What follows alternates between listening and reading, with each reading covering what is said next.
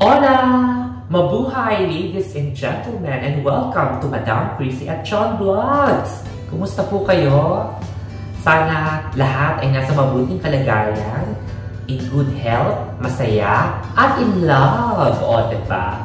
And you're here in my channel. Okay, mali. Hey, two. Hola! Mabuhay, ladies and gentlemen, and welcome to Madam Chrissy at John Vlogs! Kumusta po kayo? Sana lahat ay nasa mabuting kalagayan, in good health, masaya, at in love! O, diba? And you're here in my channel. Okay, mali. Okay, three. Hola! Mabuhay, ladies and gentlemen, and welcome to Madam Chrissy at John Vlogs! Kumusta kayo? Kumain na ba kayo? Sana lahat kayo ay nasa mabuting kalagayan. Well, in today's vlog, itutur ko kayo sa bathroom dito sa Kaolas Hotel, Abu Dhabi. And of course, at ano ba yung aking mga morning routine? O, diba? So, first of all, mag-tour muna tayo, diba? So, ang ganda ng salamin niya, bonggang-bongga. Yan. So, nakikita nyo, ang ganda ng kapaligiran. O, diba? Mga kaola, nabubonggahan ako sa toilet nila. O, diba? Kasi talaga naman gusto ko to. O, yan. Glass siya. Tapos, diba? Ang ganda ng wood effect niya. O, diba? Tapos, pagpunti mo dito, ang laki-laki ng salamin. O, diba? O, makikita niyo ang salamin. And of course, ang mga beauty products na bonggang-bongga. Ayan. Diba? And of course, on this side, ayan, meron siyang bidet. Ayan. Ang bidet, o diba, nakakaloka. O diba, yan ang bidet.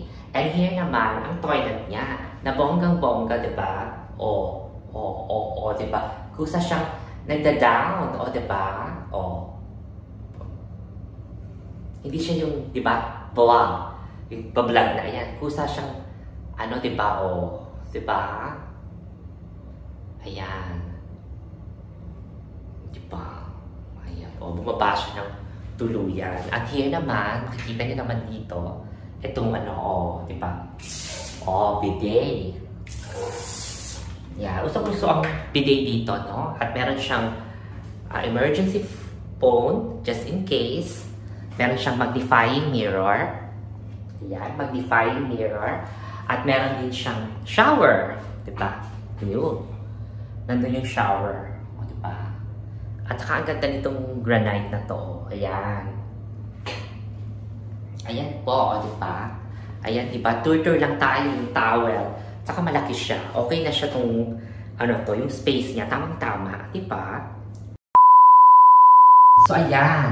Nakapag-tour na tayo. Ngayon naman, tignan natin yung mga products nila, diba? So, ang ganda ng kanilang compartment.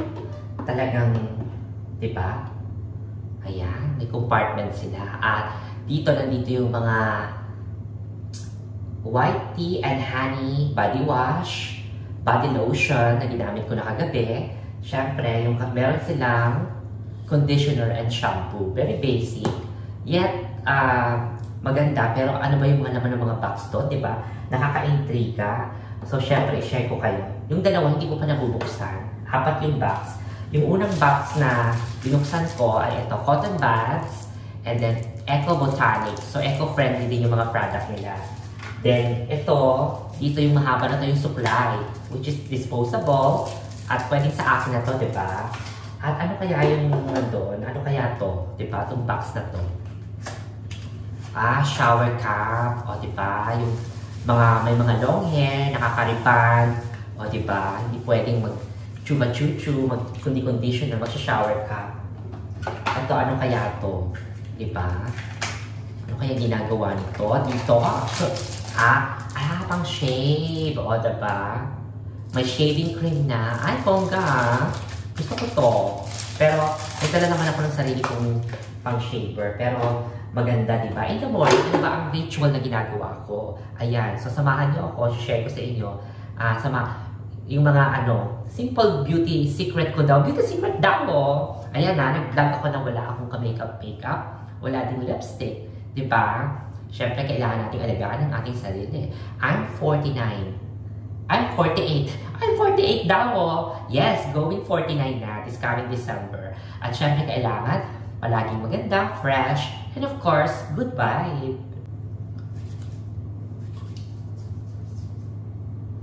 Ayan, massage natin yung face. And I'll take this opportunity na rin na mag-ahit. O, diba? Ayan. Diba? Mag-ahit ang mga sumpa. Ayan. O, diba? Tips sa gustong mas talagang, diba? Kasi yun ang ginagamit ko yung facial wash. Pwede yung conditioner. Oo. Diba yung hair conditioner? Oo, yun ang gamitin na pang-ahit. O, diba? Kaya, try na natin. Itong conditioner, ito ang gagamitin natin pang-ahit ng, tingnan natin kung mas diba? Mas bongga. Ayan, conditioner. Ayan, conditioner. Gagamitin natin kung para mas mag-glide, o, diba? O, tip ko yan, ha? Sa mga nag-aahit ng facial hair. At saka sa, maganda rin to sa legs, di ba? Sa kilikili, pag nag-aahit kayo, di ba? Conditioner. Oo, di ba? Ayan, napanlawan ko na siya. So, when you dry your face, ganyan-ganyan lang dapat, di ba? Kahit kung mamadali kayo, make sure talagang tap-tap lang. Kasi hindi mo pwedeng i-wrap talaga ang face, di ba? Ganyan-ganyan lang. Hanggang leeg. So, ayan. Nakapag-shave na tayo. Fresh na. Di ba? So, ganyan yung morning routine ko. Pero, syempre, pag nakatira ka sa isang malamig na bansa, kagaya ko, importante na moisture. So, bumili ako ng Dalan de Olive Fast Nourishing Absorbing Cream. So, with argan oil as well. Yung iba nagtatanong, di ba madam magiging oily? Importante kasi na nagmo-moisturize, di ba? So, hindi naman kasi okay naman siya kahit may argan oil. O, di ba? Ang importante yung moist, di ba? Kaya napansin ko, nagdo-dewy yung face ko. Di ba? So, ganyan lang. O, di ba? Massage. Ayan. Diba? Konti lang talaga. Hindi naman sobrang dami. Diba? Na ilalagay mong olive oil. Minsan, Nivea. Oo, Nivea cream. Pwede rin yun. Or, ano pang mga cream. O, diba? Ayan. Ayan. O, diba?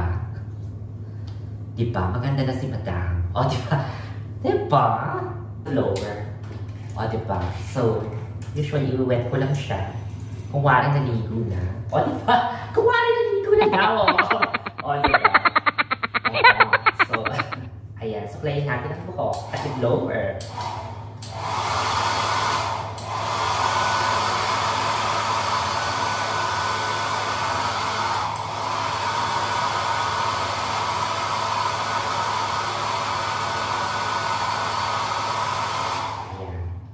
So, di ba? Mas maganda ng blower. O, para medyo may style. O, di ba? Ayan. So, ang tagal ko na talagang long hair. So, ngayon, na-enjoy ko rin naman ang short hair. Pero, iba pa rin pag long hair ako. Di ba? Talagang, mas iba pa rin yung eksena. Pero, in-enjoy ko na rin itong short hair ko. Pinaninindigan ko na rin. O, di ba?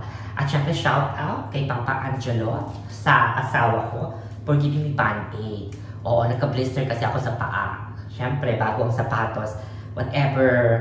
Pag bago ang sapatos mo, talaga nagkaka-blister, no, kalalakad. So, ayan, pinalhan niya ako ng bonggang-bonggang band-aid. O, diba? Napaka-sweet ni Papa Angelo.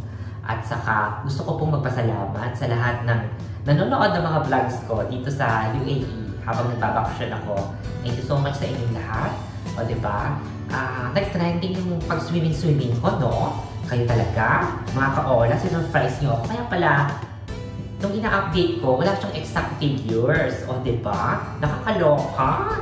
Nahiya naman ako. Within 8 hours, ay talagang nag 2.4 views. Maraming pong salamat.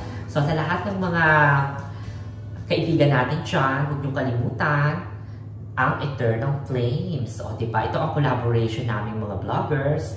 And of course, ito ay gaganapin sa mga individual channel namin. These are stories, your story, my story, our lives, diba? And these are the journey of our relationships. So you can share it to us, o diba? And it's live, diba? Kung nahiya naman kayo, pwede nyo kaming i-email. Nandyan naman sa aming mga, ano, diba? Sa mga about the, yung mga emails namin, o diba? So, syempre, shout out sa ating magandang si Speech Aceron, Chance Official, Kenzie Official, Yunila Linda, and of course, Simply Set, na makakasama natin sa show. So, excited na ang lahat. Sa bagong show, ako rin excited. Kaya kailangan magpaganda ng bonggang-bongga, o diba? Palagi ko sasabihin, diba? No pressure lang. At kung gusto mo maging masaya, ugaliin, tumawa. Bye!